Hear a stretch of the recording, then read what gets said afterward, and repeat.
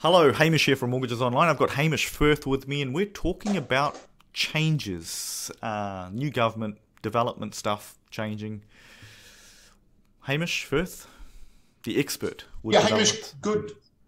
Hamish, good afternoon, good evening, good morning. I think we can safely say that there has been not yet a change in government, but certainly a change in direction by the way people have voted.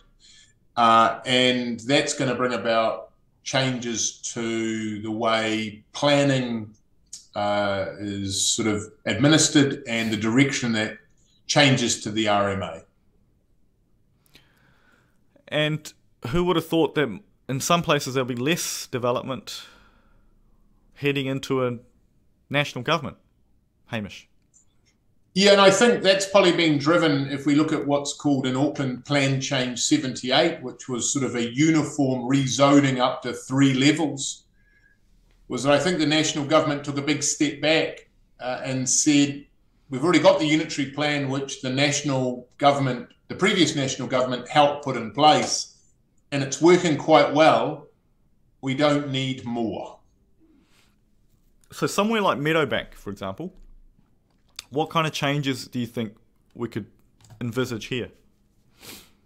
Well, Meadowbank already was rezoned for intensification, but a lot of it would have been 2, maybe 3 stories, but a smaller amount of building coverage. What the new rules proposed was sort of a blanket increase in building coverage, a blanket increase in height, and a sort of a reduction in height to boundary. So we're sort of going to fit a lot more bulk on. I think people can breathe a lot easier that that's probably going to go. It's going to be repealed. And I'm suspecting that what the incoming government may look at is intensification along corridors. That's main roads like Remuera Road or St John's Road. Intensification around nodes like Newmarket or let's say the Remuera shops.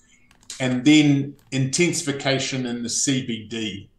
So they'll probably leave what I would call the existing suburbs as they are and concentrate along the corridors, and we call them the hubs. Yeah, because we never did see the full impact of the unitary plan. It was quite early before they went all out and opened it right up. So in some sense, some of those properties might, like the old urban zone, or the new urban zone, might become attractive again. Well, more attractive, because suddenly, 3 townhouse, 3, you could do anywhere. Suddenly you're going back to hoping you've got the urban zone. Well, what's probably be a bit of a misconception is under the current unitary plan, 3 units per site was also a permitted activity throughout Auckland. So that really hasn't changed. It was just the intensity of development that's proposed that probably frightened a lot of people.